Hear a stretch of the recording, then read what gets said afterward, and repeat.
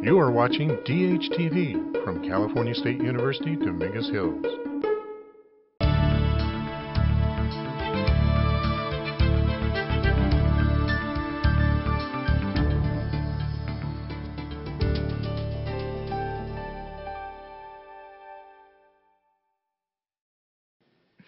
Welcome to California State University, Dominguez Hills and the Distinguished Speaker Series with Dr. Cornel West. It's great to see so many people join us this afternoon.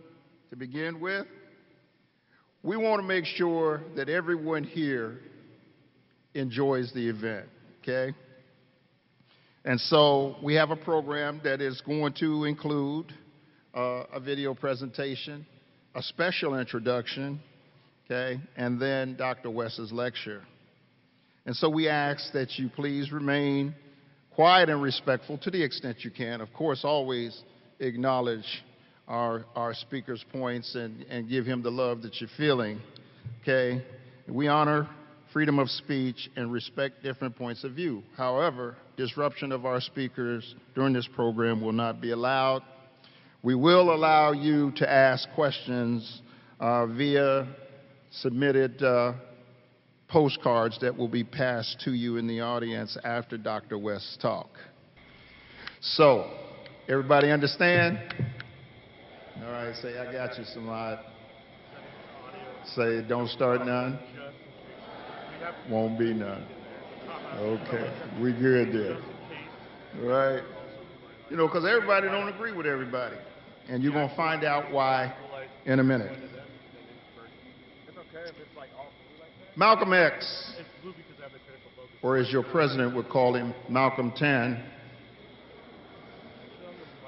once said that I just don't believe that when people are being unjustly oppressed, that they should let someone else set the rules for them by which they can become free and come from under that oppression. Someone else cannot just set the rules for your equality and then tell you to play by those rules. Now, we all know that this race game is a tough game out here. We're celebrating 400 years of it, from 1619 to now. And African Americans are not exclusive in this fight, because the game has been waged against Native Americans, it has been waged against Asian Americans, it has been waged against Latino and Mexican Americans, okay? And so the game is so cold that every time we learn the rules, they change the rules, okay? And we've seen every pitch that can be thrown in this game called race in America.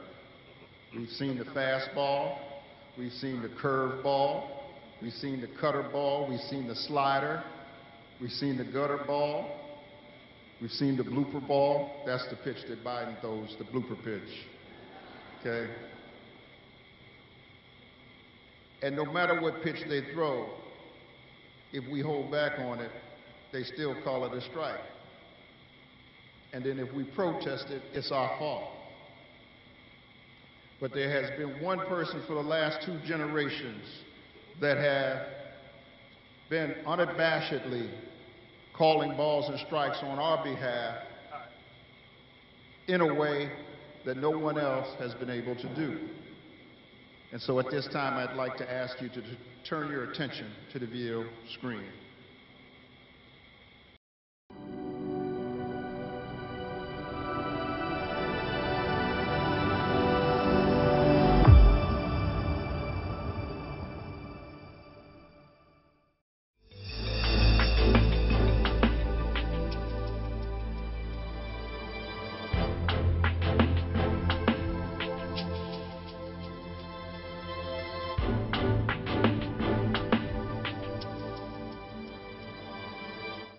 After a long weekend of protest in Ferguson, Missouri, police arrested more demonstrators this afternoon after a march to raise awareness about police shootings nationwide. Author and professor Cornel West was arrested along with religious leaders and other protesters. This is a systemic problem. This is just not Ferguson. This is L.A., this is New York, this is Chicago, this is Detroit, this is Miami. We've got to have some accountability of arbitrary police power against especially poor young people and disproportionately poor chocolate youth. Let the young folks speak. John Coltrane let Eric Dolphy play because the young folk were coming through. That's what's happening right now in America. See, I'm a blues man in the life of the mind. I'm a jazz man in the world of ideas. Therefore, for me, music is central. So when you're talking about poetry, for the most part, Plato was talking primarily about words, whereas I talk about notes, I talk about tone, I talk about temper, I talk about rhythms. See, for me, music is fundamental. Philosophy must go to school not only with the poets, philosophy needs to go to school with the musicians. I think in the life and in the art of Billie Holiday, we see the triumph of the human spirit as it struggles against adversity. And in many ways, that's a paradigm of the black condition in America since we first arrived. One man led one movement that broke the back of American apartheid. Martin Luther King Jr., who is now celebrated every January, oftentimes by those who not just critical of him, had deep hostility toward him in the 1960s when his body was still moving in space and time. Oh, it's a historical moment. It's the longest social movement since Montgomery, and it's led by young people. It's indigenous, grassroots leadership. This is fundamental.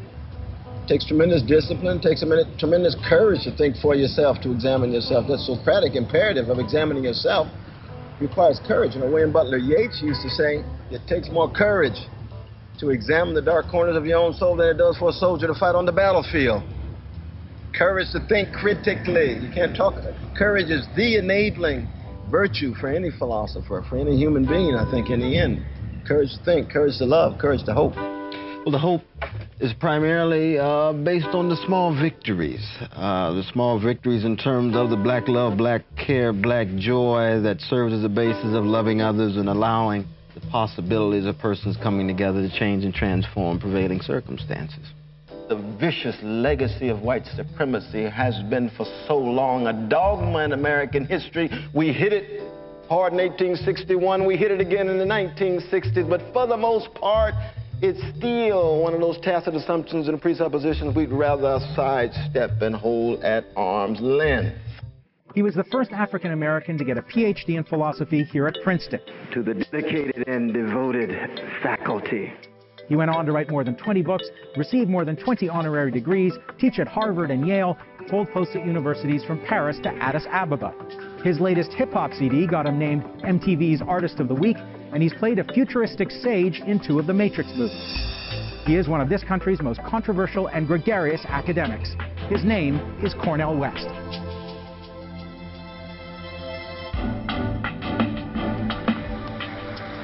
And so,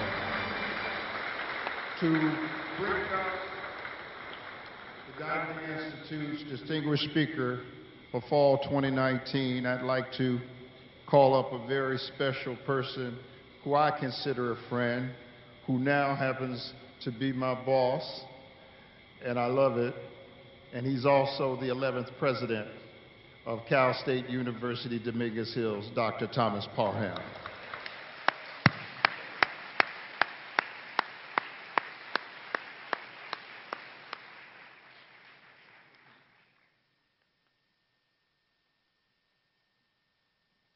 Let me say good afternoon. Let me say good afternoon to the rest of you. Good afternoon. First of all,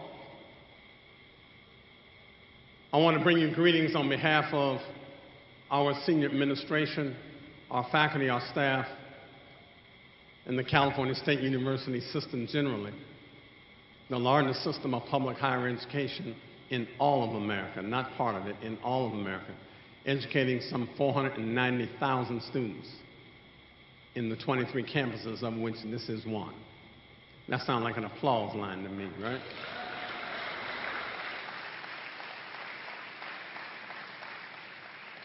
So we're delighted to see you all. I'm delighted to see you. And before we go any further, I've challenged this campus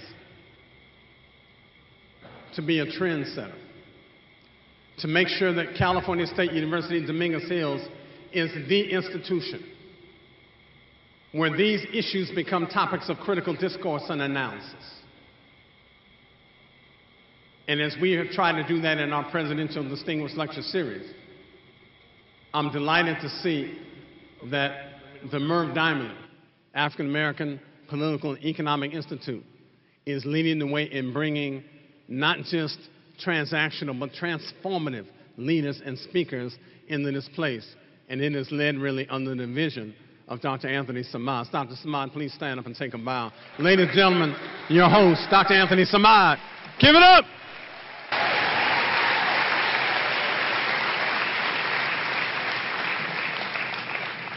Now I have the pleasure of introducing an individual who friend went out the window a long time ago because he really is family. He is family. I met our brother 23 years ago when I was the national president of the Association of Black Psychologists. And in that convention, I said I wanted to bring together the broader spectrum of intellectual and psychological thought.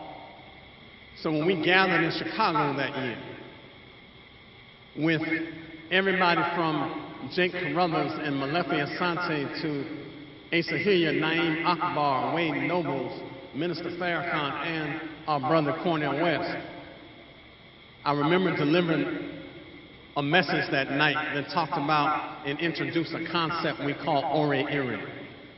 Ore-iri. It literally translated means one whose consciousness is aligned with one's destiny. And I introduced that again because one of my favorite memories, although this is kind of how the ego works, as I finished my presentation to an arena full of people like this, the first person, out in the middle of the aisle, bowing down trying to give a brother some prompts, is our guest speaker right here. That's how we met. And I was honored that he would come and honor me as the president to be one of our keynote speakers for the convention, and he just threw down. And we have been friends ever since, have met his family, never met his late father, have met his dear mother, his brother, but know that he has a heart of gold and a voice that you need to hear. The prophetic voice of one of my heroes, Dr. Martin Luther King, reminds us all that our lives begin to end the day we become silent about the things that matter. Somebody know what I'm talking about today. And our guest today does not remain silent about the most profound issues that impact people today, especially those whose lives, the people whose lives, we call them everyday people. Their lives are lived at the margins of society, those that portrait that scholar Derek Bell called the faces at the bottom of the well. In introductions, you may hear him describe himself, much like you did on the video, as a blues man in the life of the mind, a jazz man in the world of ideas. And yet, beyond those characterizations of his identity, he's also a brilliant academician, scholar, teacher, as well as a celebrated public intellectual. But I want you to imagine a voice, ladies and gentlemen. Imagine a voice that is not locked away in the abyss of uncrystallized mental musings that reduce it down to useless chatter, a voice that is prepared to take flight amid, the air of intellectual stimulation, and not one that is tethered to an anchor of cautious reflection, where sound is muted by that insatiable need to seek external validation and affirmation from those we believe should approve of the content and process dynamics of our speech. I know I'm talking to somebody this afternoon.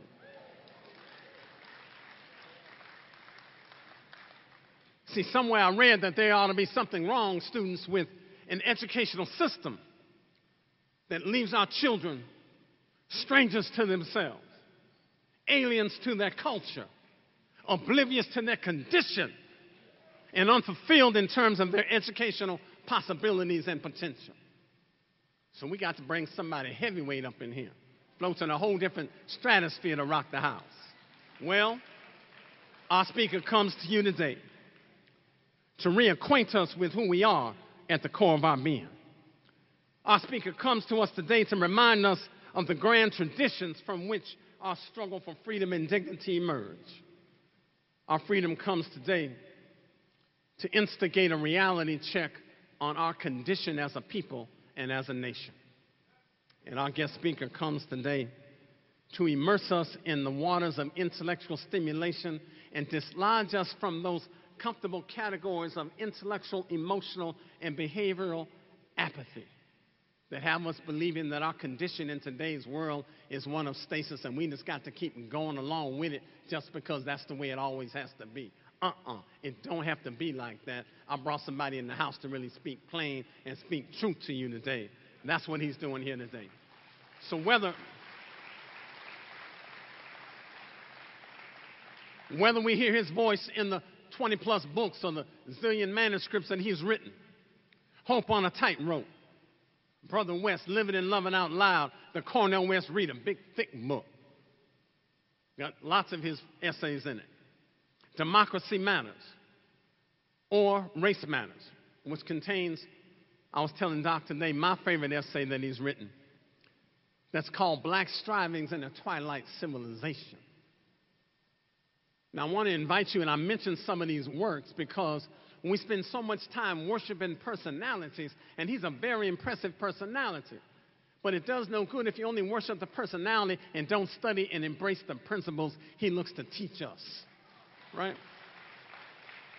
His voice speaks with an uncompromising clarity about the things that do and should matter in our lives. Indeed, Dr. King reminds us that true peace is not merely the absence of tension, but the presence of justice.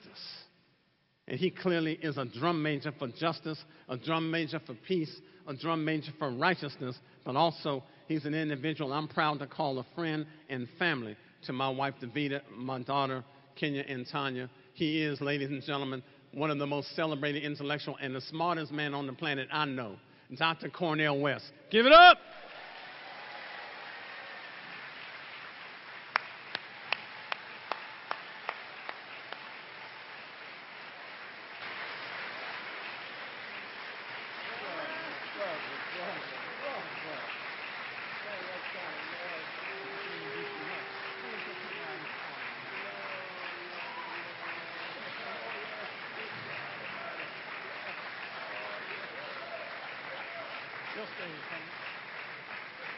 Oh, what a blessing, what a privilege, and what an honor to be here at California State University, Dominguez Hills. It's a new day. It's a new day.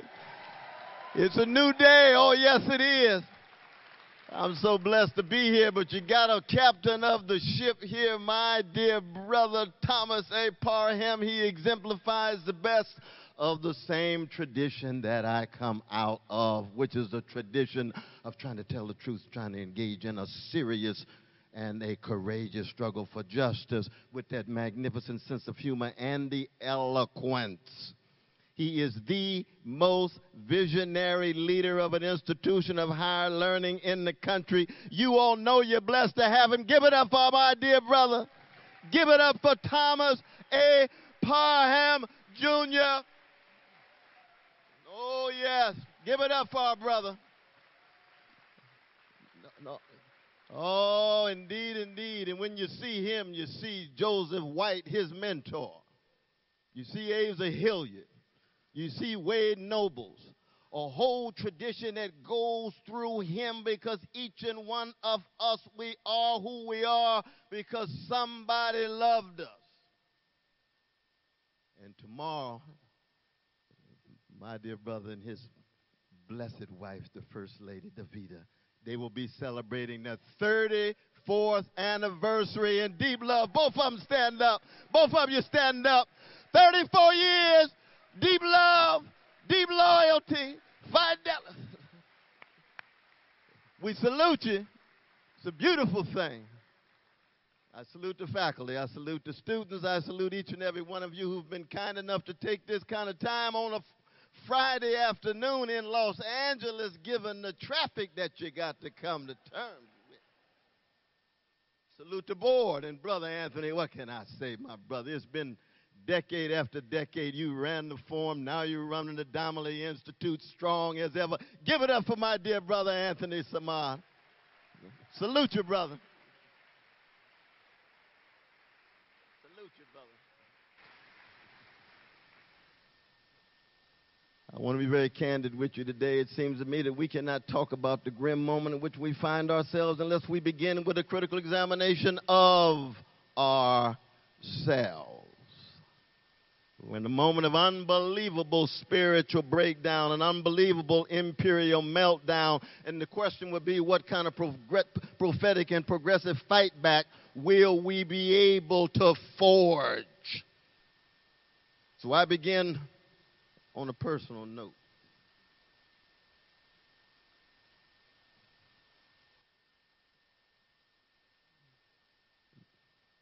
The greatest honor I've ever had in my life has nothing to do with Harvard, Yale, Princeton, or University of Paris. It's being the second son of the late Clifton and the present Irene B. West. That I'll never, ever be the man my father was. And I wish you had a chance to meet him. Mom's still strong. I was just in Sacktown in Sacramento this week, and they had a magnificent honoring of her. Irene B. West Elementary School's been in place now for 16 years, but it was a recognition of her coming out of a tradition of Jim Crow, Louisiana, and made her way to the chocolate side of Sacramento called Glen Elder. And anytime you see me or say something about me, try to see the mom and dad, the Irene and the Clifton in me, because I am who I am because somebody loved me. And I've got to wrestle with what's inside of me to get me fortified to come to terms with this grim moment in which we find ourselves. And for me, it's inseparable. The West family is inseparable from Shiloh Baptist Church. Reverend Willie P. Cook, Deacon Hinton, and Sarah Ray, my vacation Bible school teacher, who shaped and molded a little gangster called Cornel West, and I came up still swinging. And the reason why I call so many folk gangster when I think they're gangsters like our president is not because I'm demeaning him or demonizing him, but rather I was a gangster before I met Jesus, and now I'm just a redeemed sinner with gangster proclivities. So I'm talking about something inside of me. Something I'm wrestling with every day, trying to reconquer week after week after week. Critical self-inventory, the great Antonio Gramsci called it. And, of course, that line 38A of Plato's Apology, the unexamined life is not worth living. Do we have the courage to examine who we are, to locate and situate ourselves in a story, in a tradition, in a family, in a church, a mosque, a synagogue? It could be relations and apprenticeship in music, apprenticeship in athletics. What are the sources of good in our own existence, in our short move from mama's womb to tomb?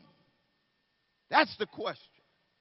And that sits at the very center of what education is all about. And by education, I mean what the Greeks call paideia, P-A-I-D-E-I-A. Paideia is deep education, not cheap schooling.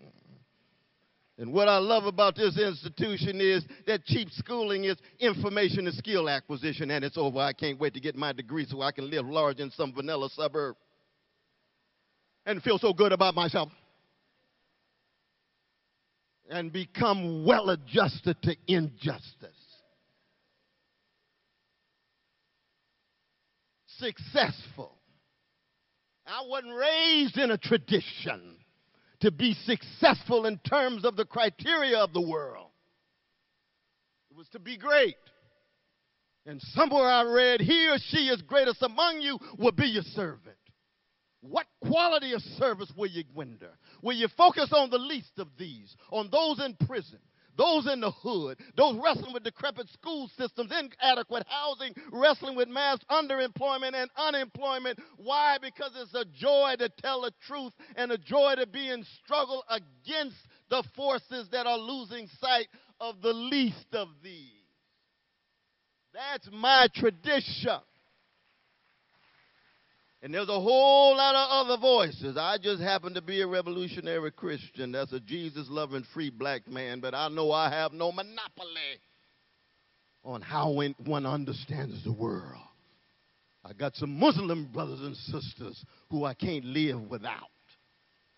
I would have snapped a long time ago without Malcolm X. I got Buddhist sisters like Bell Hooks. I would have snapped a long time ago without Bell Hooks. Give it up for Bell Hooks.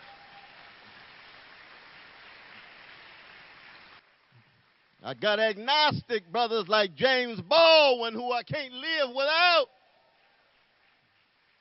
And he's a gay brother too.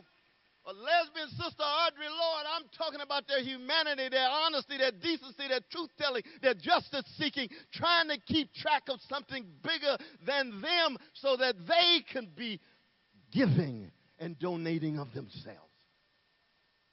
And let us be honest about it. My dear brother talks about 1619, 400 years. That we black people for 400 years have been so chronically and systemically hated. Not just held in contempt, hated. And yet we can talk to the world so much about how to love. Oh, yes, I could just turn on John Coltrane's Love Supreme and sit down. Just let every note, every silence between the notes saturate your soul.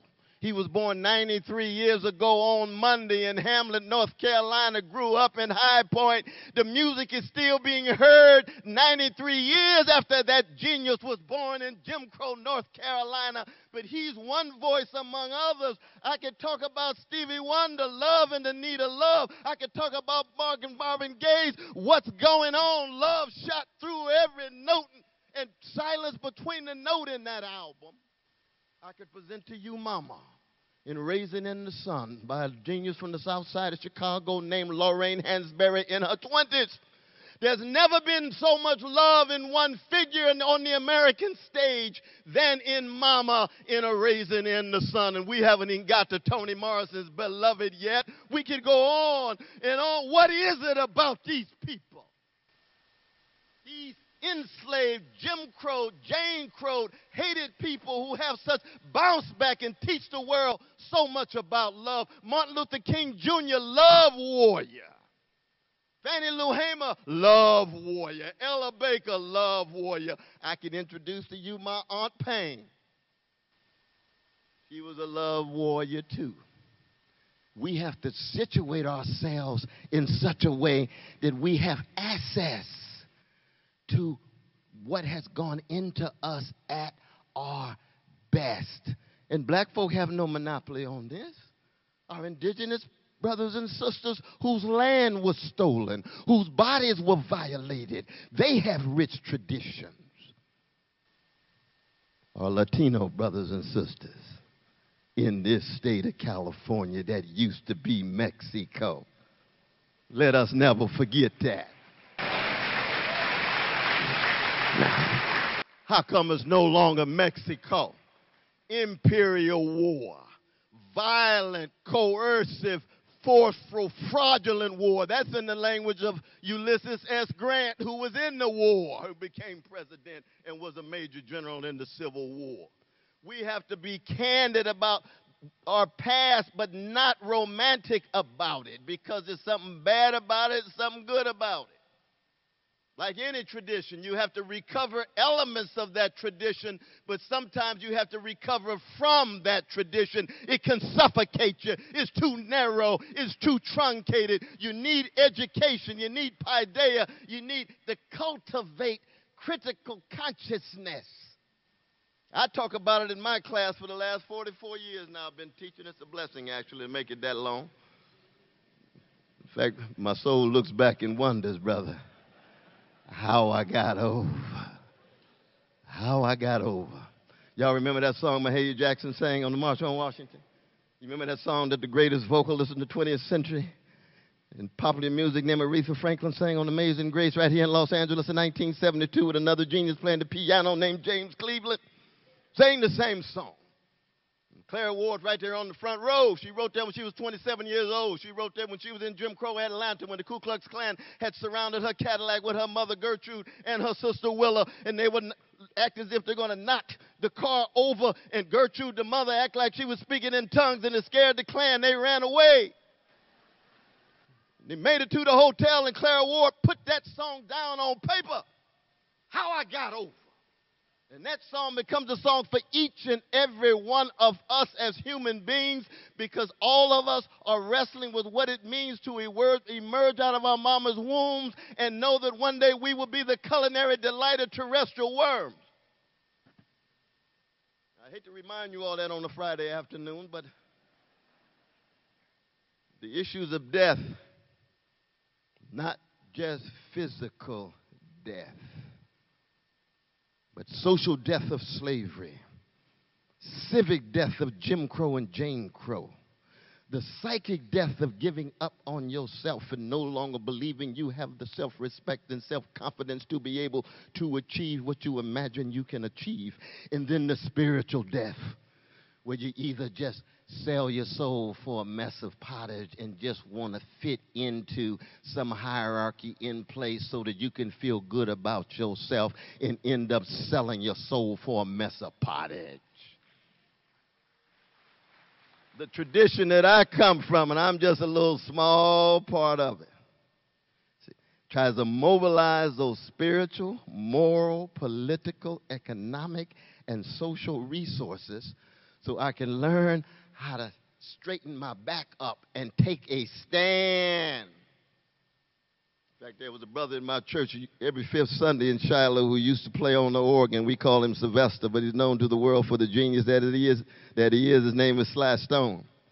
He wrote a song called "Stand, You've Been Sitting Much Too Long. There's a permanent crease in your right and wrong." Y'all remember that song? Stand, there's a midget standing tall and the giant beside him about to fall. Stand, there's a cross for you to bear, things to go through if you going anywhere. Brother Martin Luther King used to say, straighten your back up.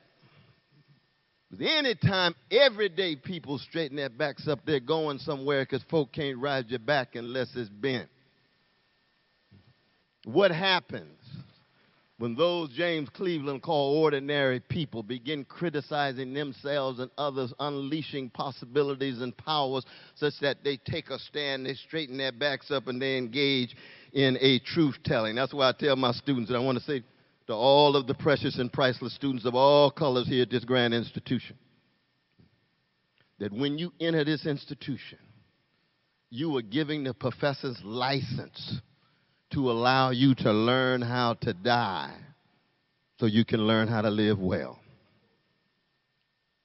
Learn how to die so that you learn how to live well. Plato himself says philosophy, love of wisdom, is a preparation and meditation on forms of death. To philosophize is to learn how to die, the great Montaigne says in the 16th century as a French thinker. Seneca says, he or she who learns how to die unlearns slavery.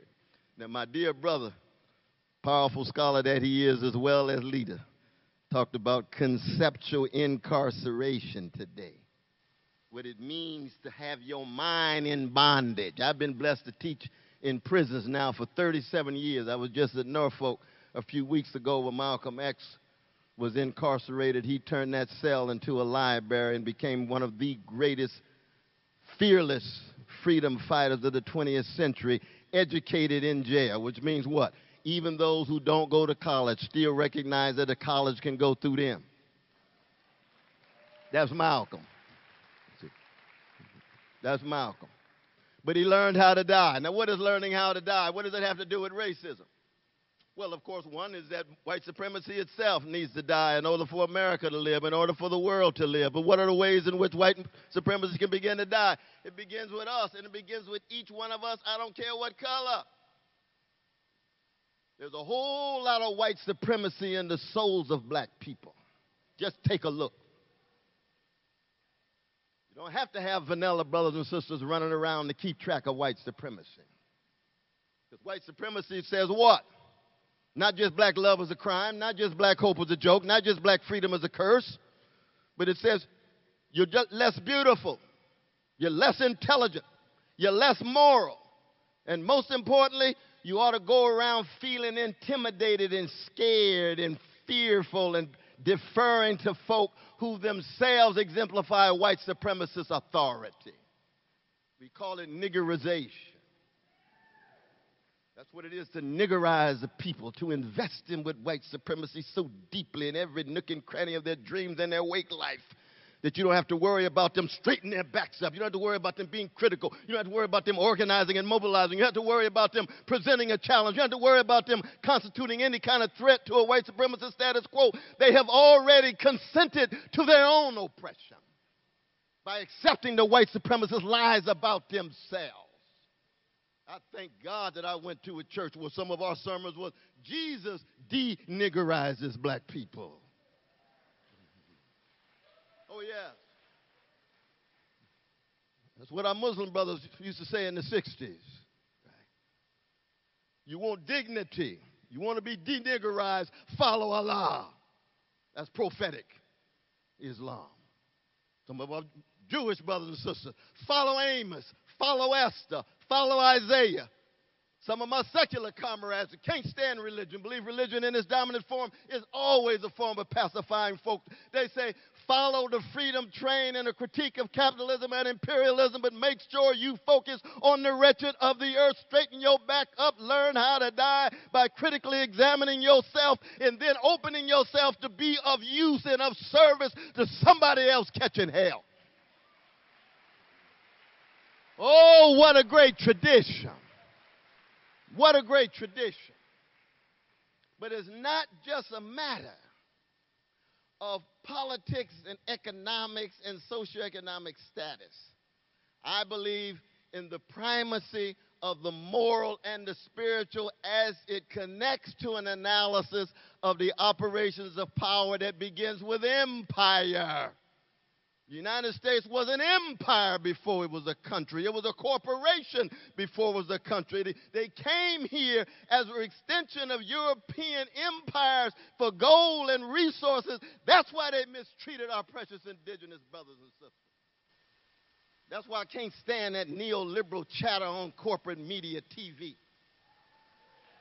Oh, yeah. Don't fall for the hype. American slavery was America's original sin. That's a lie. That was the second one.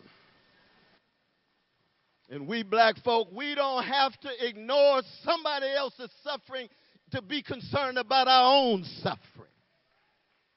We start on the chocolate side of town with our own suffering and allow our love and solidarity to spill over so that we concern about what's happening with our precious Mexican brothers and sisters given this vicious treatment on the border. We concern about what's going on in Yemen and Afghanistan and Pakistan when those U.S. drones are dropped. We concerned about our Jewish brothers and sisters in France when they're being discriminated. We concerned about our Palestinian brothers and sisters when they're under Israeli occupation.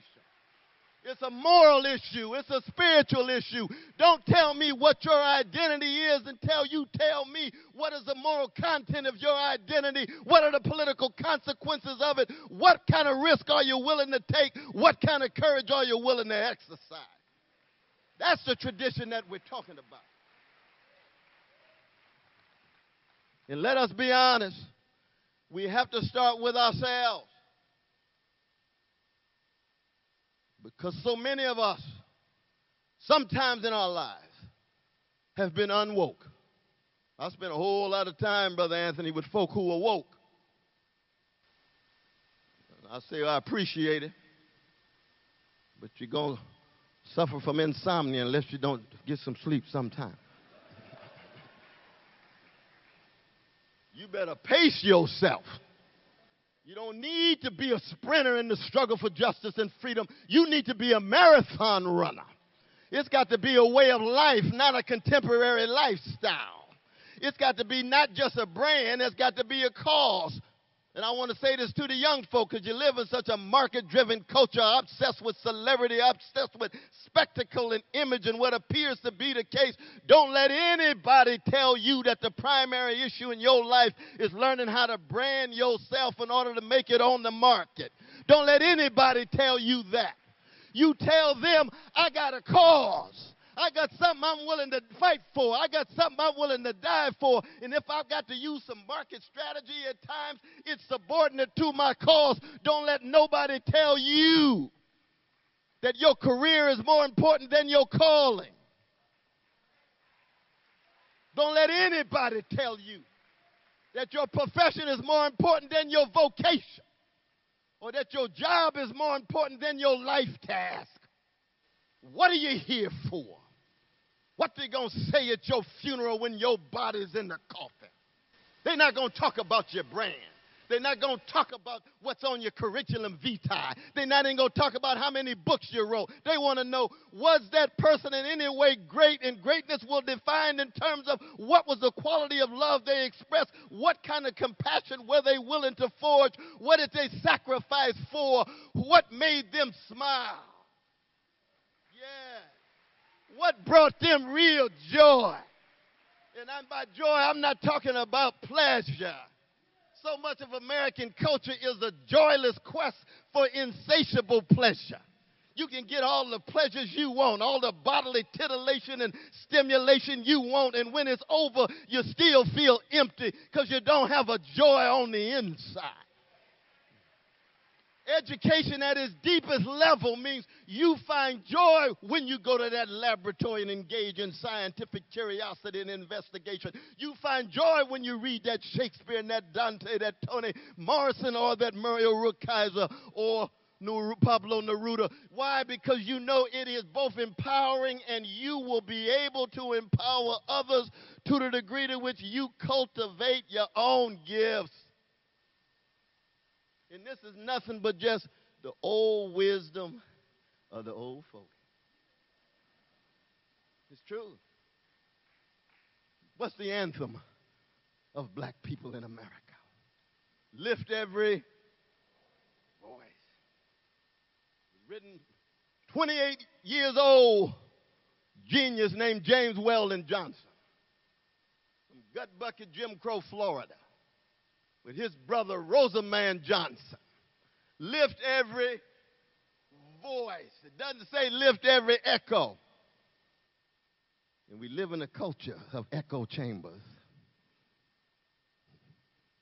Hear somebody speak, it's just an echo of somebody else. That's much of television too. Not too many voices on TV, just a whole lot of echoes. Talking points. Go to Fox News, right-wing reactionary ideology. Go to MSNBC, milquetoast neoliberal ideology. Go to CNN, it's a mix. Brother Anderson Cooper's kind to me, let me raise my voice, but right after, it's not a whole lot of voices left. Because it's so narrow, it's so truncated. America specializes in reducing the catastrophic to the problematic, as if catastrophe is just another problem to solve technically with managerial leadership. There's never been a Negro or black problem in America. There have been catastrophes visited on black people. That's not the same thing. There's never been a woman's problem in America. There's been catastrophes visited on women. There's never been an indigenous people's problem in America. There's been catastrophes visited on indigenous peoples. And when you start with catastrophe, it means you have a broader lens of analysis. You're not looking at an isolated problem to solve and keep moving. You're looking at the effects of catastrophe over time and wondering, how do you enable and empower yourself spiritually, morally, intellectually to be part of a tradition, to fight it and then pass it on to the younger generation. And at the very, very personal level. Oh, we got so much to learn. from black folk in this country. Terrorized for 400 years, but teach the world so much about tenderness. And the younger generation needs to hear this. Justice is what love looks like in public. Tenderness is what love feels like in private. And I come from a people who at our best was a tender people. A genius from Georgia named Otis Redding sang a song called Try a Little Tenderness. Another genius from Indianapolis named Babyface wrote a song for a quasi-genius from Boston named Bobby Brown called Tenderoni. Tenderoni. She ain't just Roni. What is it about being so tender? James Baldwin said when he met Malcolm X was the most gentle and tender person he ever met. Now think of that image versus the image of Malcolm X vis-a-vis the white majority. From the white normative gaze, Malcolm X was full of righteous indignation and morally driven rage concerned about black people catching hell. But anybody who met him one-on-one, tender man, gentle man. Listen to the voice of a David Ruffin of the Temptations and keep track of the delicacy and the tenderness. A Nat King Cole, a Johnny Hartman, a Ella Fitzgerald, a Billie Holiday, a Sarah Vaughan, a Phyllis Hyman. We could go on and on and on and on and on. Keep track of that tenderness. We're losing that in wrestling with the spiritual collapse of integrity, honesty, dignity, tenderness. The blues itself is a sad but sweet indictment of misery. That's how Lorraine Hansberry defined it. It's sad, but it's sweet. B.B. King can sing the blues. Nobody loves me but my mama, and she might be driving too. But there's a tenderness in the way he's stroking Lucille on his guitar. There's a tradition that's coming through his voice and the music of Robert Johnson and Ma Rainey and Bessie Smith. It's a tradition that recognizes that even on the visceral level, each and every one of us need a tenderness and a sweetness and a kindness tied to a toughness as we wrestle with capitalism, imperialism, wrestling with white supremacy, male supremacy, homophobia, transphobia, any ideology that loses the sight of a Muslim or a Jew or a Mexican or a Filipino or a Korean or Ethiopian across the board. And it's no accident that in moments when it looks as if America is sliding down the slippery slope to crypto-fascist chaos, and that's where we're headed now. Let us be very clear. It is not just a matter of one president. We must never fetishize presidents.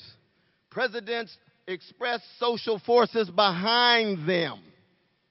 That Trump is a sign and a symptom of something deep in American history that's been there for 400 years. People think, well, oh my God, if we did away with Donald Trump and went back to business as normal, we would be all right. Get off the crack pipe. It's true. And I got to say this to my black brothers and sisters who I love deeply. And y'all know I don't love black people in order for black people to love me back. I love black folk because black folk are worthy of being loved and told the truth. Oh, let's just go back to the Obama years. Things were so wonderful. What world you living in? Wealth inequality. 1% of the population owns 42% of the wealth. Mass incarceration, the new Jim Crow. Drones being dropped not just on combatants, but civilians all around the Muslim world. 7 wars taking place, 25,000 bombs dropped every year. The black brother was in the White House. And if we can't raise our voices with a moral indignation and a spiritual integrity about the lives of people all around the world, then how can anybody expect that our concern for just black folk is a genuine one rather than just selfish? Oh, that's a challenge, I'm telling you. It's a major challenge. Why so?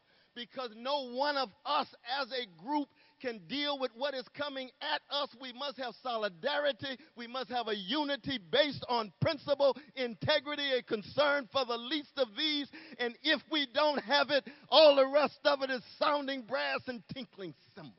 It's empty, it's vacuous. Will never last.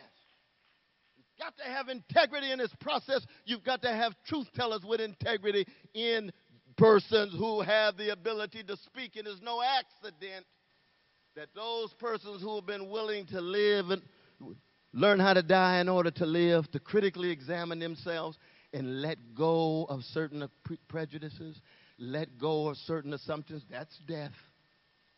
And there is no rebirth without death. You can never be reborn at the level of high education. You can never undergo maturation and learn how to mature. You can never develop without that form of death. The great Dorothy Day, our Catholic vanilla sister, one of the great prophetic figures of the 20th century, her eulogy for Martin Luther King was, Martin Luther King Jr. learned how to die daily. Boom, dropped the pen and left. And in 1 Corinthians, the 15th chapter, what does Paul say? I die daily. Because there's a set of assumptions and presuppositions inside of me that's got to go. James Brown said, give it up, turn it loose. Bootsy on the bass. And Clyde Stepperfield on the drums with the drummer song. Give it up, turn it loose. Give up certain dogma. Give up certain presuppositions. Give up certain prejudices. Give up certain elements you don't want to criticize. You don't want to contest so that you no longer grow. And one of the biggest problems of the United States is what? It has grown old, grown wealthy at the top. It has grown powerful. It has yet to grow up. It has not grown up. It's got a Peter Pan sensibility. And what was distinctive about Peter Pan? It's not just that he didn't grow up, he's scared to grow up. But thank God we got magnificent young leaders like Brother Christian Jackson. Stand up, brother. Stand up. This is student body president right here. Student body president right here. Student body president.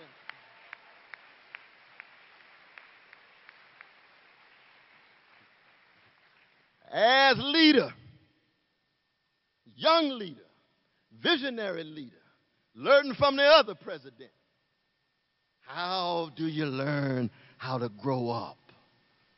Frankie Beverly says joy and pain, all right? It's a process of joy and pain. It's not just pleasure on the surface. It's that deep joy, that enduring joy, the thing that allows you to sustain yourself all the way through your life. And that's part of the moral and spiritual crisis. One of the saddest features of America, past and present, is so often spokespersons, leaders on the local level, state level, regional level, national level, when we raise our voices, we often get trashed. Character assassination, literal assassination. One of the reasons why I spend so much time in prison is because so often the brothers in prison were themselves warriors but couldn't find the right moral venue to fight. So he ended up fighting each other. And who's left? Largely folk who want to be polished professionals rather than love warriors. Polished professionals rather than justice warriors. You have to have a martial spirit. That's what I love about my dear brother Barham. You have to have a martial spirit. You got to learn how to fight. But you also got to learn how to love. I remember the song by that genius from New Orleans named Lil Wayne. And he wrote a song called How to Love. Nobody taught me how to love. He's like Hamlet. Nobody taught Hamlet how to love. That's serious business. Dostoevsky says in The Brothers Karamazov, hell is those who suffer from the incapacity to love.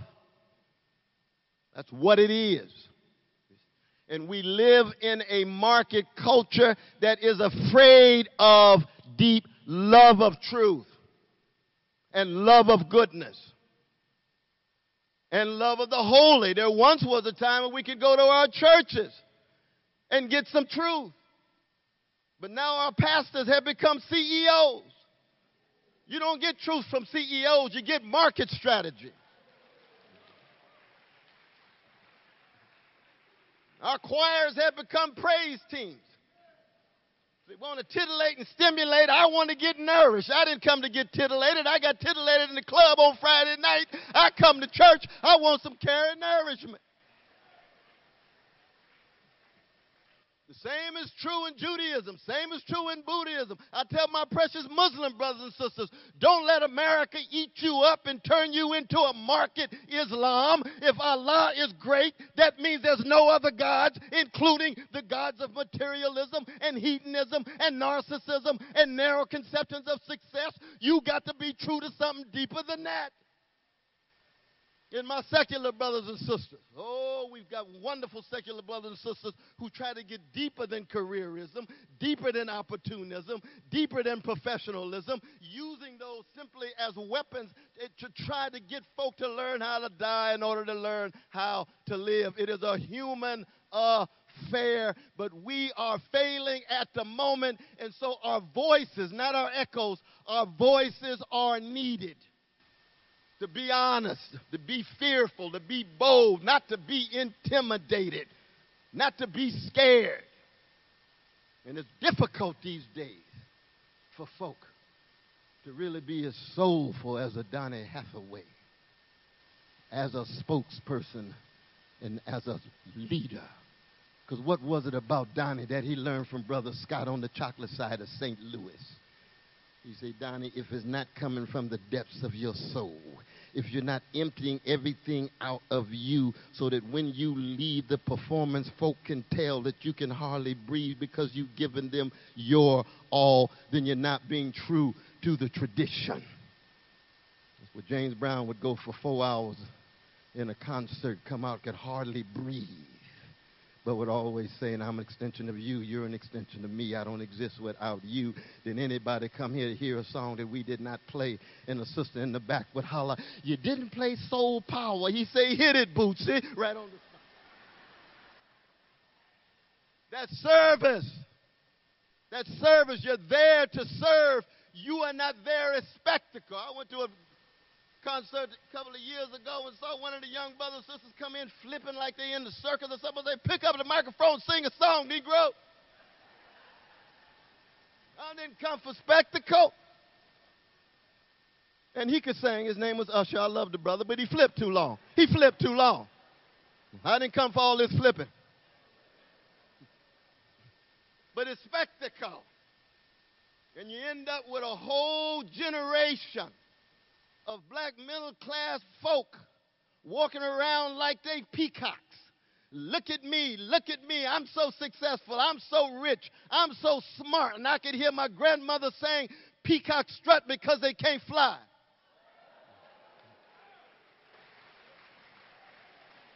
Don't show me your foliage, I want to see your fruit. By your fruits you shall know them. By your deeds you shall know them. By your acts you shall know them, not what you're projecting. I say the same thing about my dear brother Jay-Z, who's a genius. I love that brother to death. But don't pose and posture in the NFL context. Tell us the truth about what's going on. Tell us the truth about you told the truth about Brooklyn. We want to know. Don't become a peacock. Be an eagle.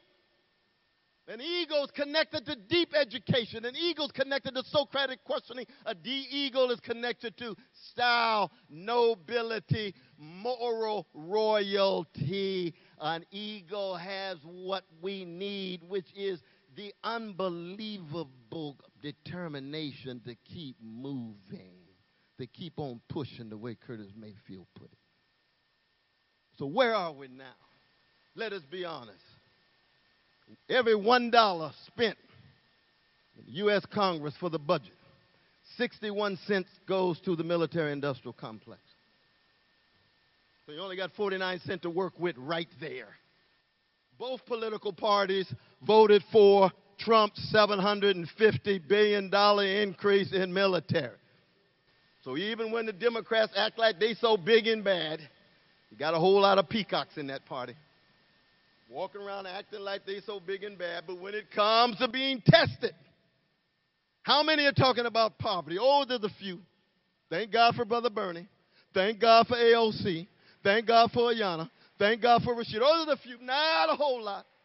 And it's not a question of skin color, because you got some black elected officials who are too well adjusted to injustice too. And you got to keep them accountable. You got to protect them against white supremacist attack, but you got to keep them accountable in terms of their relation to poor and working people, their relation to the best of the trade union movement, their relation to the best of the feminist movement, their relation to the best of the anti-homophobic, anti-trans movement, and their relation to the best of our struggle of our precious immigrants here on the borders. But it's a challenge. W.E.B. Du Bois, the greatest public intellectual in the history of the American experience. He, like Martin Luther King Jr., said, you must begin with empire. You must begin with the class formations in predatory capitalist forces and connect it to ways in which white supremacy and male supremacy are shaped and are shaping those forces. Too often when we talk about race and racism, we reduce it to individual prejudice and personal sentiment, and overlooks structure, overlooks institution, and overlooks history. History. The U.S. Constitution, precious in many ways in terms of its formulation, but a pro-slavery constitution in practice for almost 90 years. How could that be? This is the very Constitution that we elevate, but no reference to the institution of slavery in the U.S. Constitution. That's called denial. That's not just a subtle tension between principle and practice. That is a massive denial that doesn't want to come to terms with the 22% of the inhabitants of the 13 colonies who were enslaved Africans, whose labor produced the wealth that was the precondition for American democracy. So the question becomes, how do we keep track of what has been denied over and over and over again? 244 years of slavery, 12 years of a multiracial democracy with Reconstruction, and then another 100 years of neo-slavery, pure and simple, and that's not segregation. Segregation is the deodorized term for your textbook. It ain't got nothing to do with the realities of black people between 1895 and 1963, when there was a black person who was lynched twice every week for over 50 years, the strange fruit that southern trees bear that the great Billie Holiday sang about with such power, and the Jewish brother Maripol White in the lyrics. That kind of lynching, that's terrorism. That's American terrorism that Ida B. Wells Barnett tried to keep track of. So don't deodorize people's suffering. You got to keep it funky, keep it real.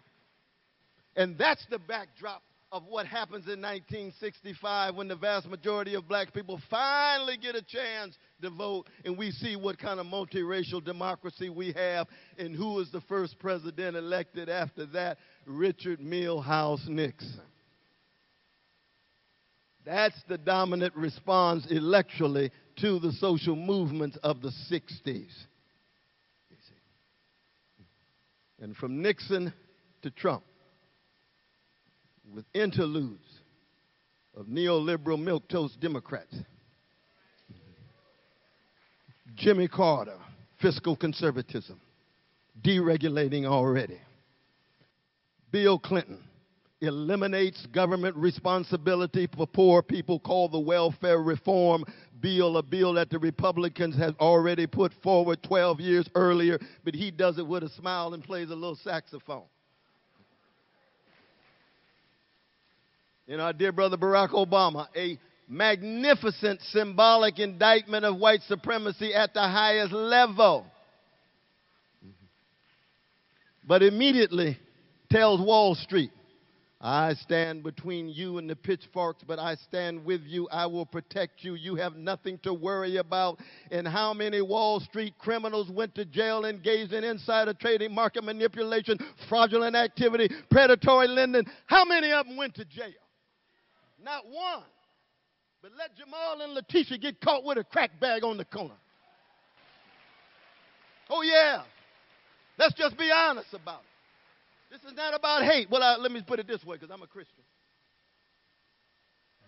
And I believe in loving everybody, but when you love everybody, that also means you love your enemies. And when you love your enemies, that means what? You have charitable Christian hatred. I hate the sin, and I try to love the sinner. And oppression is a sin. Exploitation is a sin. Hatred is a sin.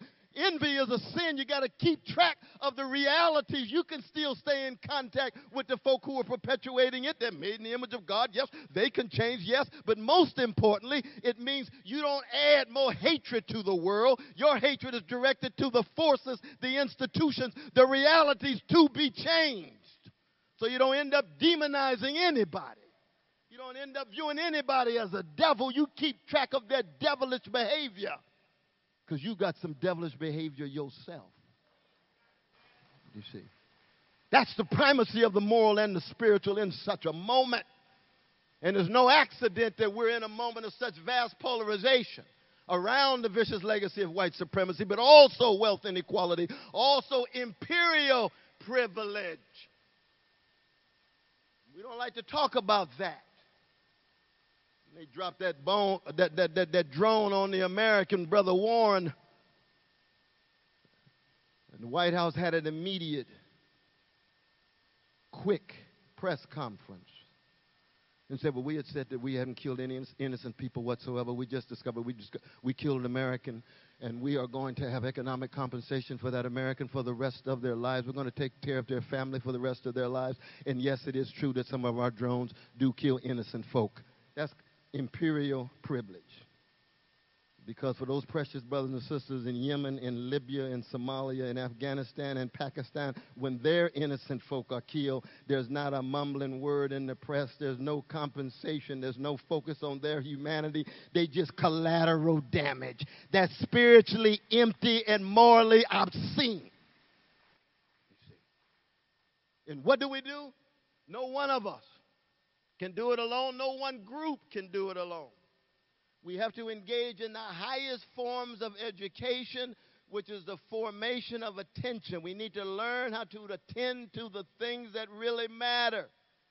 Not the superficial surface things, the things that really matter. Life, death, honesty, integrity, generosity, sacrifice to something bigger than you. We need to cultivate that critical orientation, and we need to engage in ascension, to use John Coltrane's language, to ascend to a level of hypersensitive concern to others.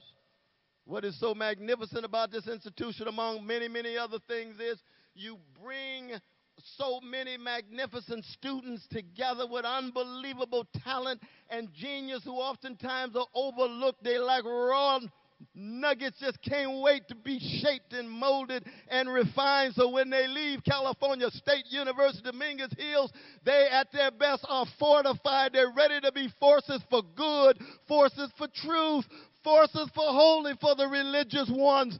Thank God for the best of this institution. But every institution needs to do that. And the only way we begin to hit impending ecological catastrophe where the whole globe can go under, nuclear catastrophe, just a matter of a button. And that brother in the White House right now, it's not always clear he's got both paddles in the water anyway, let alone too much hatred in his heart and contempt in his soul. We don't know what he'll do with that button. The economic catastrophe of the wealth inequality and its consequences. The moral catastrophe of the callousness and indifference to the suffering of the vulnerable. The great Rabbi Abraham Joshua Heschel used to say, indifference to evil is more insidious than evil itself. It's a whole way of life where you turn your back on other folk catching hell. And then the spiritual catastrophe, where we just give up, cave in, or just fit in. And it's always an open question whether we have what it takes. We just don't know. The future's open-ended. History's always incomplete. It depends on what you do. It depends on what I do. And I just hope this wonderful, wonderful time I've had here, though, brother. I remember this the rest of my life, spending all this time with you all. You see, that we make a covenant with each other. That we're going to go down swinging like Ella Fitzgerald, Muhammad Ali. We're going to swing with love of truth. We're going to swing with love of goodness. We're going to swing with love of beauty. And some of us are going to swing with love of holy. And then we'll see what we pass on to the precious generation, and led in part by our dear brother, Kristen. Thank you all so very much. Take this care.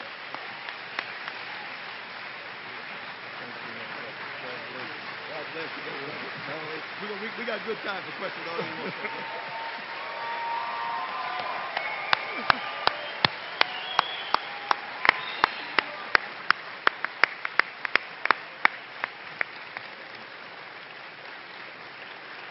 We told you.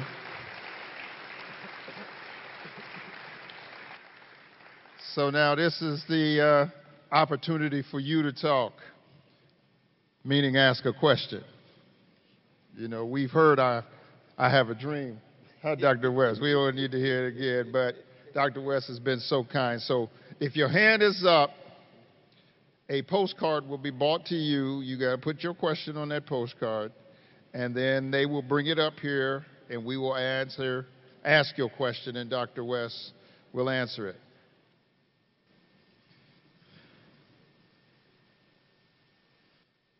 As John Wooden used to say, be quick, but don't hurry.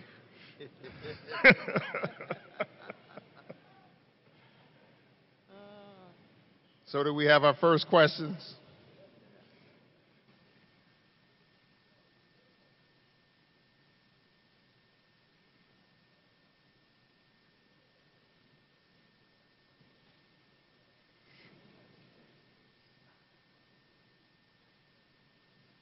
Is your question ready? Okay, bring it on up. They have a microphone. Oh, they'll bring it up here. Yeah, they'll bring it up here. Okay. That's how we act the protesters. Oh, yeah, you gotta have some. Yeah, I like that.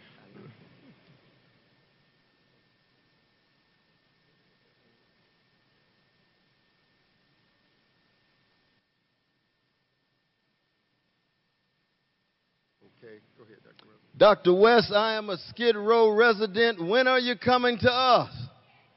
Oh, where should I go?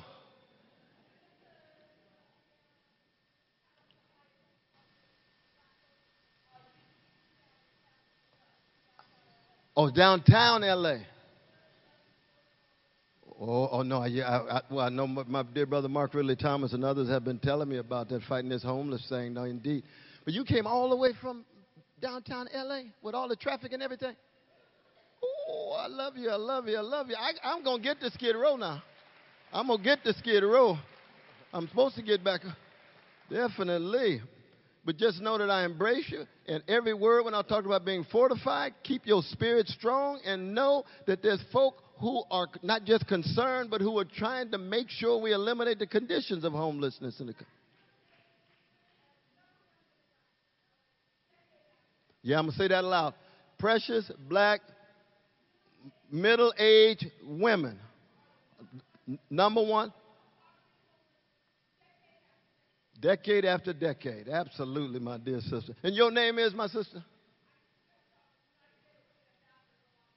Yeah, give it up for us. Thank you so much. But I do want to get to Skid Row. I appreciate that. Absolutely, absolutely. All right. Seems like there's some other folk that want you to come see him too. The reggae community celebrates Marcus Garvey, but feel Dr. Du Bois was a problem. Is that a statement or a question? Did you ask that one too? Oh, you got some questions, my dear sister. That's wonderful.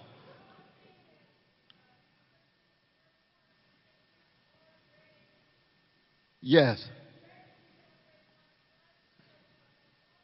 That's right.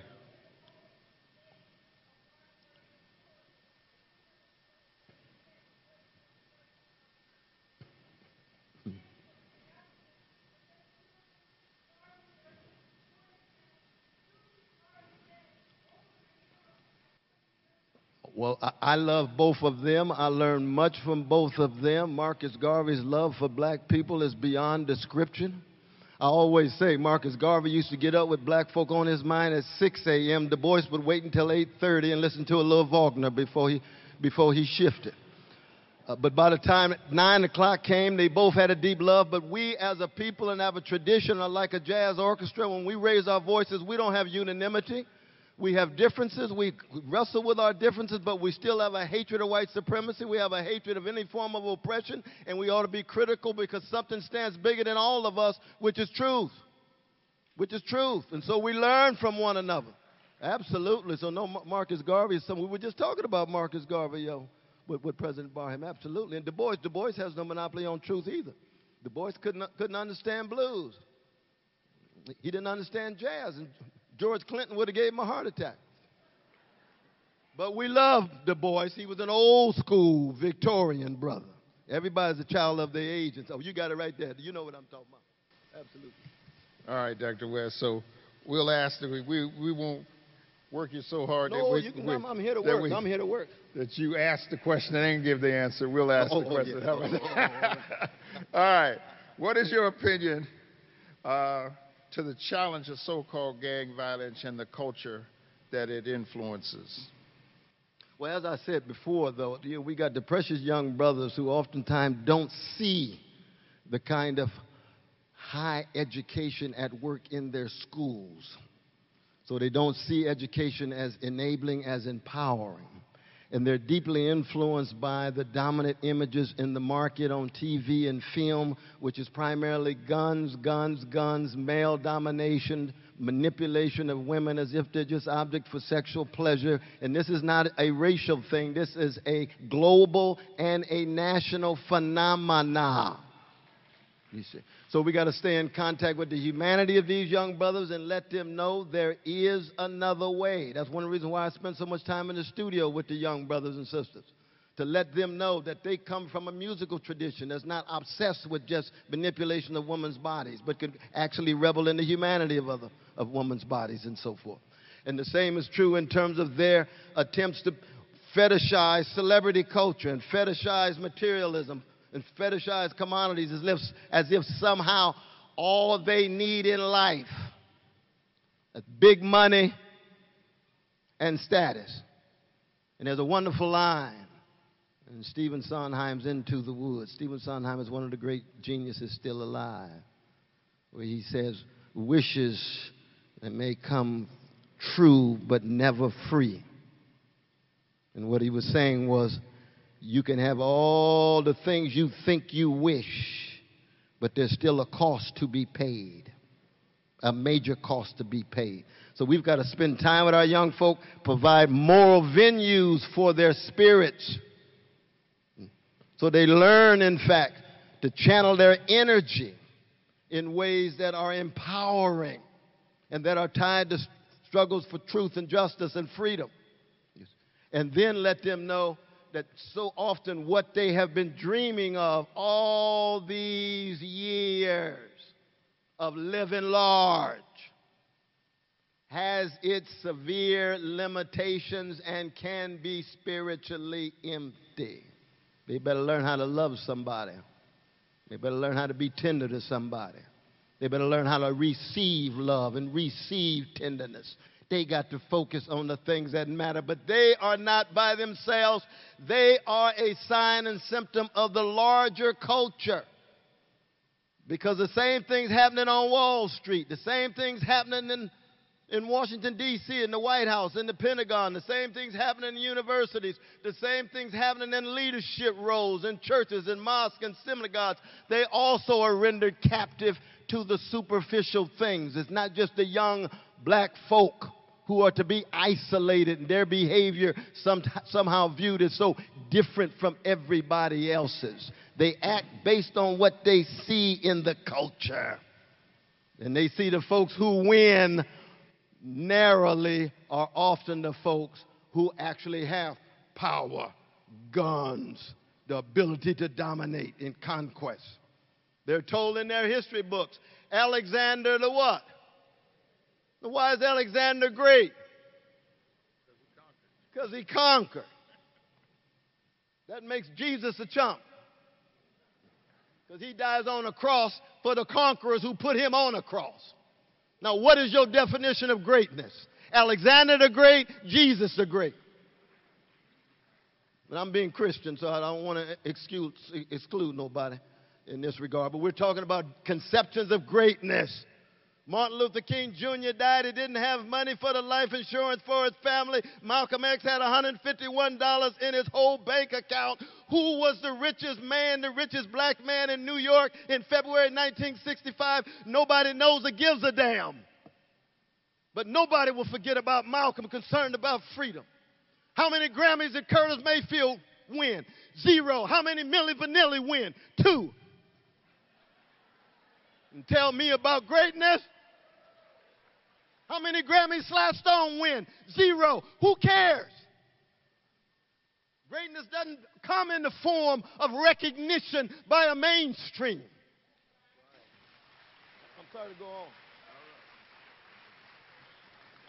All right, Brother West. Can you speak to the question of Libya and the killing of Gaddafi during the Obama administration? Is there a specific perspective of progressives on that issue? Well, that was one of the examples I used in terms of the U.S. empire, in terms of imperial foreign policy, in terms of the willingness to engage in not just the killing of Brother Gaddafi, massive killings in Libya. Now, I've got my disagreements with Gaddafi, but he was the head of a nation state. You don't go into nation states and kill the nation state and act as somehow you are promoting freedom. And the very notion that you have the arrogance to think that you can intervene in that way without any accountability or answerability is a sign that you think you're the policeman of the world. You see. And there should have been many of us raised our voices, but it was difficult to be critical of Brother Obama in those days. Now, in retrospect, now people say, oh, Lord, man, I didn't know all of that was happening. Good God Almighty, they killing all those folk like that? Well, we got to be truthful, no matter what color the president is, no matter what gender the president is, no matter what sexual orientation the president is, you see. This is true on the local level. It's true on the regional level. It's true on the national level. It's true in the United Nations in that regard, you see. And what has been the result in Libya? Unimaginable social misery and political chaos. And where is the United States now? Washed his hands and gone. Wash his hands and gone. And that's just one example of that. Go right ahead. What do you think about reparations for African Americans? Oh, yeah, let's just be clear about what reparations actually consist of. Reparations is based on truth and justice. First, we got to find out what was the truth of not just how black people were treated, but the contribution that black people made in the shaping of the American economy, the shaping of American wealth. Let's just understand what percentage of black folk as chattel slavery, but still dignified Africans actually was. Let's tell a story about that. That's why we need a full-fledged discussion about slavery in the United States as the economic foundation of the whole nation. That's the truthful part. Then when we find out what the truth is and the damage, the question becomes like tort law in the law school, what is the repair? How does the repair connect to the damage done? How does the repair connect to the truth? And we have a full-fledged discussion about that. So anytime you talk about reparations, you got to get beneath the category and say, I'm concerned about truth and justice. This is not just a rhetorical deployment of a term that divides people.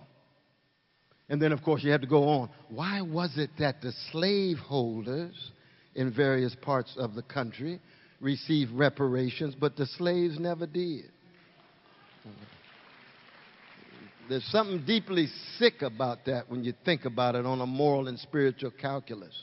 But of course, it's because property was held as sacred, and black folk were property. So when property is taken away from you, you receive reparations. So what you're saying is, oh, so property is more precious than human beings? Your profit is more precious than these folk made in the image of a God? Just be honest and candid about your twisted moral logic and your empty spiritual formulation, you see. That's the beginnings of a discussion of reparations. I'm glad to see that the discussion is escalating, and I thank my dear sister Yvette Cornel and Brother Antonio Moore and Brother Coates and others who are bringing these issues to bear, you see. But we need a candid conversation, and then in the end, we need some compensation. All right, Dr. West, this is why they say you get into teaching if you can just touch one. So this looks like this was written by a student. How does a person of color decolonize their mind? Ooh, shoot, I could have my president come up and lay out his analysis. So his writings represent some of the most powerful insights in this regard. The first thing is just by raising the questions means that you're coming out of the block strong. Just by raising the question. See, part of the problem of education is you got to raise the right kind of questions that generate the kind of critical reflection in order to even find a glimpse of the answer. And in raising the question, the answer is not push button. It's not as if, here it is, here's the formula, here's the dogma, here's the algorithm. No, this is part of a broader conversation. You see. So you read some Audre Lorde, and you read some C.L.R. James, and you read some Du Bois, you read some Garvey, you read some Bell Hooks, you read a whole host of folk who've been wrestling. You read Ngougi's Decolonizing the Mind, all of these folk who have raised this issue generation after generation after generation, which means you end up spending a whole lot of time in this wonderful library we were in with the archives, the magnificent archives. They've got some serious voices in there. One of the points that I didn't make in terms of lifting every voice, you can't lift your voice without breaking bread with the voices of the dead. Much of the wisdom and the history of the world was put forward by folks whose bodies are culinary delight of terrestrial worms. They're not here now. So you got to read what they said. You got to wrestle with what they said. And a lot of that's true in your own families. Of wise brothers and sisters in your own families who are gone now, but whose voices continue to filter through your own voice. Part of their afterlife is at work in your life because they taught you something that had something to do with your dignity and your integrity, that decolonizing that can take place. Never lose those voices. That's why Monk told Train, he said, you know, you've been imitating Johnny Hodges of the Duke Ellington Band too long, Train. Come to my house. I got a couch. I got a piano. I'm going to teach you something. But Monk, that sounds wrong. Monk said sometimes wrong is right. When you're breaking the rules because you know the rules so well, you're going to get something like the genius of Theolonius Monk. But there's no monk without Smith. There's no monk without those earlier piano players who taught him so much. And there's no John Coltrane without Johnny Hodges and Charlie Parker. And a whole host of earlier voices that then led to his voice. And he is now producing new ones like L.A.'s Kamari Washington and some of the others. When that clock gets to zero, we're going to stop. Oh, no, that's right. No, we didn't get shot. All right. So this appears to be from another student. Servant leadership is my value as a student. How do I hold on to this truth when speaking for students' rights in a room full of those in power and value capitalism and graduation rates? Oh, no, that's wonderful. That's wonderful. No, the first thing you want to do, of course, is, again, always check yourself because, of course, there's no dogmatic conception of truth that you have. You got to be open to learning what the quest for truth is about. But in that quest for truth, you still want to take a stand. You want to be honest. You want to be candid. With those in power, you lay bare your arguments. You lay out your evidence. You tell them this is why I believe what I believe in light of the vision and analysis that I have. And you bring power and pressure to bear in the form of persuasion. You bring power and pressure to bear in the form of various attempts to convince whoever is in power that you have not just a point, but you got a heart that is concerned about making this place better. And you appeal to what you have in common with those in power, which is to do what? To make California State University Dominguez Hills the most visionary, courageous, Socratic, prophetic institution of higher learning. And you can do it together as you wrestle with these issues, not just students and administration, but faculty, not just faculty, staff, not just staff. Even the community can play an important role because this is an institution that embraces the connection between town and gown, between community and academy. So you keep that process going. And I say that, of course, on behalf of myself because I got in a lot of trouble when I was in college, but that's just a footnote. All right, we're going to follow that one up with how can youth become impactful towards higher movements other than self with so many distractions and with social media lies and corruption? Oh, yeah, no, I appreciate that. Well, keep in mind, though, that lies and corruption are not new for any generation, any historical moment. Much of the history of the species is not just domination, oppression, and exploitation, but it's lies and corruption. So don't think this is some new. What's new are the technological instrumentalities that facilitate the communication of lies and corruption and the need for accountability. So the first thing you want to do is first exemplify in your own life a countervailing example to corruption and the lies. And do it in such a way that you recognize you are not pure in terms of your freedom from corruption. What separates you is that you're willing to wrestle with the corruption and lies inside of you in a much more candid and honest way. So there's no self-righteousness in this process at all. There's no purity in this process. There's a lot of white brothers and sisters come up to me and they said, oh, Brother West, you know, I've transcended racism. My grandparents have a lot of work to do, but not me. I don't have a racist bone in my body. And I say, really? I said, I've been a black man in America 66 years, and there's still some white supremacy inside of me. So if there's some white supremacy inside of me, my hunch is you got a lot of work to do. So it's not a question of your pureness. It's a question of the quality of your effort against it.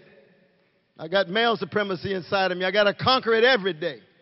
I got American imperial identity inside of me. I got to conquer it. I got homophobia, transphobia. There's no Christian civilization not shot through with anti-Jewish hatred. I got to conquer it every day. Anti-Muslim hatred, I got to conquer it every day. That's why I can't do it alone. That's why I got partners like Brother Thomas Parham and the others. Keep me accountable. And that's what we need in communities, keeping each other accountable, honestly, candidly, tenderly, gently, because no one of us emerged unscathed in a civilization of 400 years of white supremacy. I don't care what color you are. You can show up from Mars, come to Los Angeles in 3 days. You'll be asking questions.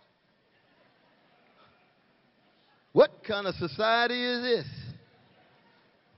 There's Jim Crow Jr. Look at all of these black folk over here, all these black poor people over here, all the white folk over here, white poor, white middle class. Why, how come they divide themselves these days? Sit down, come to California State University, Dominguez Hills, and learn something. We're going to teach you something about the shaping of this nation, but you can still be a force for good, but you're going to be scathed by some of these evils. And that's true in any society. Look at our Dalit brothers and sisters in India. What's happening right now in Kashmir, Tibet, Iran, beloved Iran, my dear sister, Anahita. All of these various contexts were forms of hatred, institutional oppression, operating, repression, operating. Same message. Straighten up, tell the truth. Tokyo, Seoul, Beijing, across the board. It's a human message. Dr. West, I promised you when that clock got to 0, we wasn't going to ask any more questions. So we still got 20. Oh, 0 now. I thought it said 21 seconds. I'd like to call our president, Dr. Thomas Parham, back up.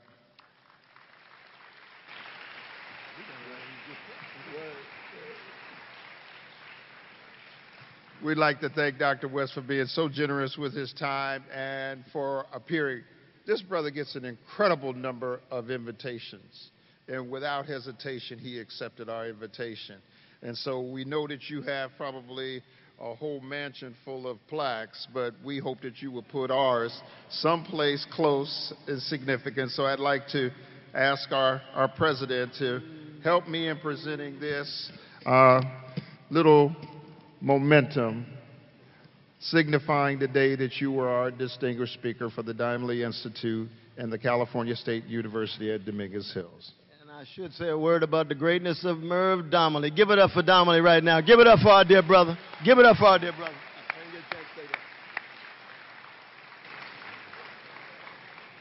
As I present this, I want to invite a couple people up with us for this picture. Christian Jackson, our student body president, come forward if you would. Yes. Charles Thomas, our chair of the Academic Senate, come forward if you would. Mr. Provost, come forward if you would. Michael Spagna. Kim Costino, chair of our undergraduate education, please come forward. Your deanship, please. This is a small part of the administration that manages this campus, but Brother West, I want you to know, on this plaque is an image of Merv Dymally. Oh, yes. But I need you to know something today. Yeah. Somewhere I read that existence has a face on every side. And every face teaches a lesson. And those of us that truly understand existence never separate the faces from the lessons they teach us, say the knowledge holders. So as you display this Dymally plaque in whatever point of space and time you can put it, know that it is Merv Dymally's image that is on here, but his face teaches some profound lessons about risk-taking, about struggle, about connecting to, what society calls the least of these, about being involved with the struggle of ordinary, everyday people in the same way that you are. And so this plaque represents not only the Merv Dymally Institute, but the best traditions that you have represented in your life. There's a parallel process here. When all is said and done, ladies and gentlemen, you should always be able to say that I have done what the people loved and what the Creator praised. Dr. West, you have done throughout your life with uncompromising clarity, haven't flinched, your knees haven't buckled, you haven't stuttered not one bit. and you have done always what the people love and God praised, and we thank you for that. Ladies and gentlemen, on behalf of your campus, this is for Dr. Cornel West.